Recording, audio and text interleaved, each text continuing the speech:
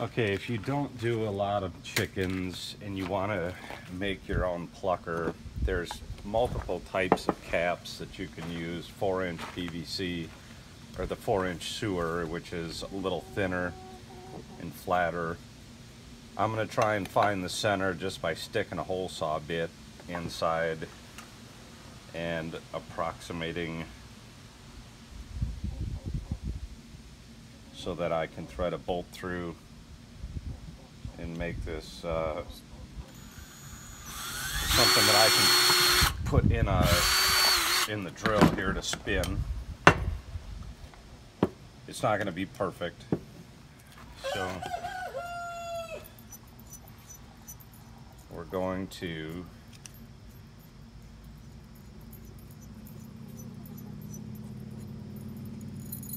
take a carriage bolt.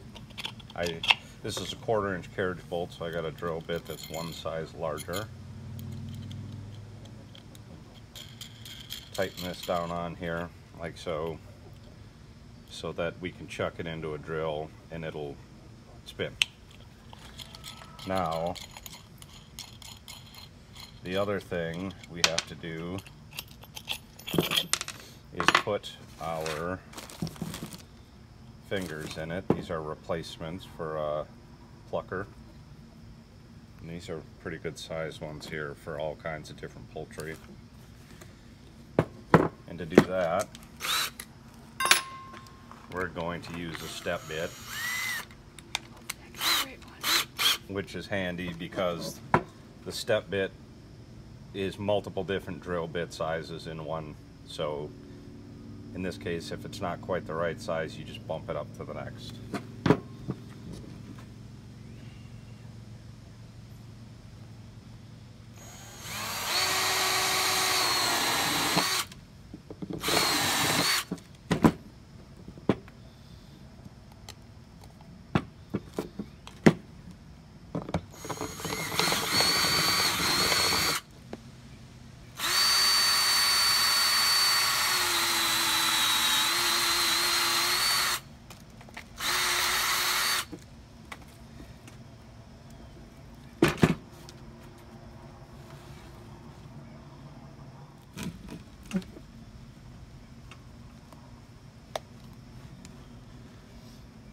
Probably sneak one more in there.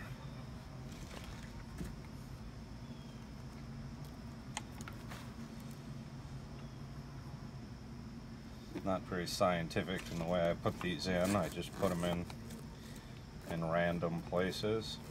I would like to do a couple on the outside edge just to catch a little more if possible.